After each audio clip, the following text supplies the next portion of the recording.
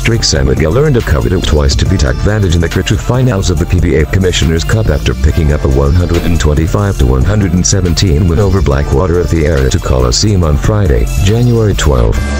Import Benny Boatwright breached the 40-point mark for the second straight game as he fired 44 points on top of 12 rebounds and 5 assists, pushing the Bremen to an 8-3 record at the end of the elimination round.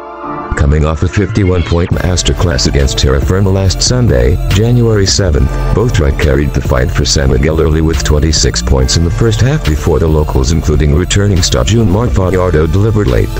The Bessing reduced a lead as big as 17 points to a mere whisker, 106-107, before Fajardo scored a lit-up X-bar to 12-2 run which practically sealed the victory for the Bremen.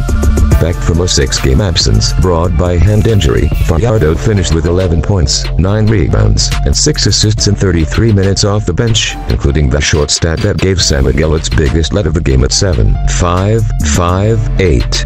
CJ Paris scored 15 points, Terrence Romeo posted 14 points and 6 assists, while Jericho Cruz churned out 12 points, 3 rebounds, and 3 assists in the win that marked the 5th straight for the loaded Bremen.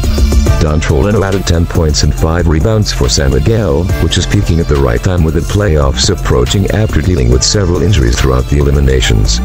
Puerto Rican import Chris Ortiz engaged Boatwright in a high-scoring duel by erupting for 43 points, but that still went down the drain as Blackwater concluded the tournament on a 10-game skid and finished with a 1-10 card.